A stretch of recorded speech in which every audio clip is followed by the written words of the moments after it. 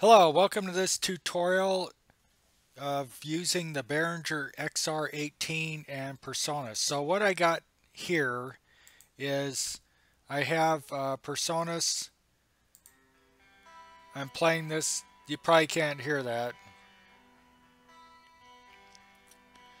So there's a delay and some other stuff that's actually coming from the air. So I'm going to play this.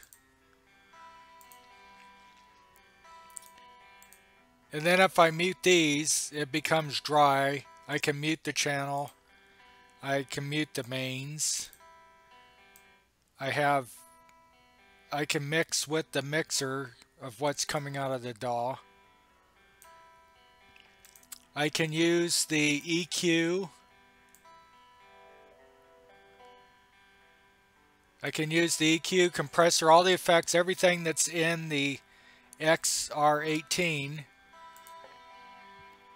So on this I have like on the effects here I have, vintage room, pitch shifter to make this sound like a 12-string guitar. So it's here. Don't know if you can hear that. And then I have modulation, delay, and then the stereo combinator on the left and right. And I'm not using any buses for anything right now. So let's take a look at the... Let me turn this down here. I'm on the wrong one. I have to be on left and right. So let's take a look at the in and out, what I got. So I'm on main, coming right out of the mains of the XR18. And then on the USB sends, it's basically all the same. Now the returns are a little different. So I'm bringing all 16 back on 17. I guess they could be 18 too. I don't know. And then the effects are coming in on left and right, 1 and 2.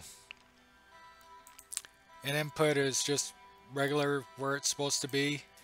And then on the, like this guitar channel here, I have that set up where it's using USB and using 17, just like it was 17 over here in this section.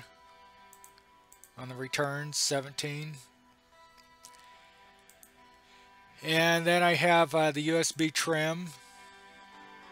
So that's the volume of the USB coming back.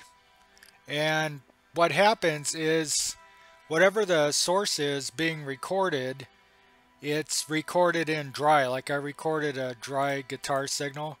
So if I turn this off, it's just my plain old guitar going right into the XR18 and being recorded straight away on the track here.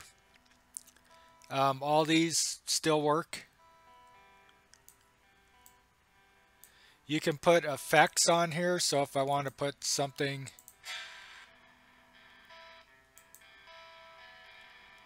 so I have like distortion on there. So if I go back to the XR, can turn this on, and so I have effects going on in Presonus and also in the XR.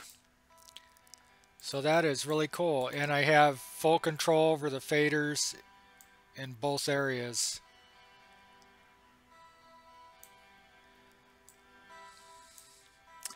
So all kinds of amazing things that this unit will do, and that concludes this tutorial, and I hope to see you in the next one. Take care now. Bye bye.